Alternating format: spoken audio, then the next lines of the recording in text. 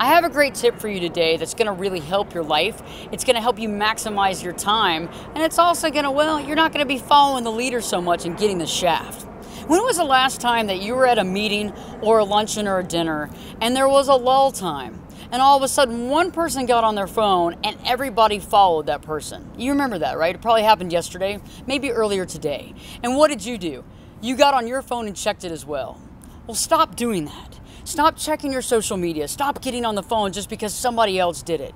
Take some time to just be in the now. In those situations when everybody else is looking at their phone, instead of doing that, leave your phone on the table, take some deep breaths, and really connect with where you are. This does two things. One, you accept where you are in the process of life. You're actually part of the process in the now, and you're also accepting and embracing the little things in life. Remember, it's not all about the fanfare and the big ultimate things in life. It's about the small things in between that really make us who we are. Try it today. Stop following the leader.